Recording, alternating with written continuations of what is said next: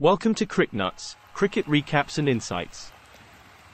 What a spectacular display of cricket they had today.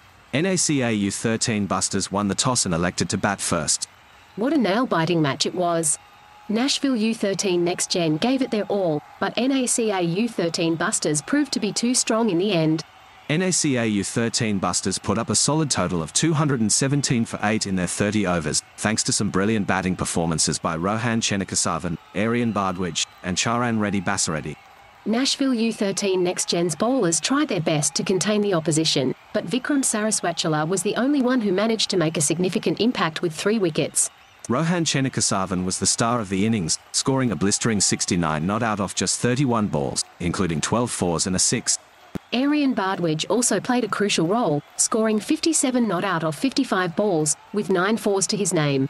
Nashville U13 NextGen got off to a shaky start, losing 3 wickets for just 11 runs, but Abhinyan Kuiper's brilliant knock of 55 not out off 60 balls kept them in the game. However, NACA U13 Busters bowlers were too good for the opposition, with Arav Shukla and Evan Saran picking up 2 wickets each. Rohan Chenakasavan's explosive batting and Arian Bardwaj's solid performance were the key factors in NACA U13 Busters' victory. Abhinyan Kuiper's valiant effort with the bat was the only bright spot for Nashville U13 NextGen. In the end, NACA U13 Busters won the match by 32 runs, thanks to their superior batting and bowling performances. Nashville U13 NextGen fought hard, but they just couldn't match up to the brilliance of NACA U13 Busters.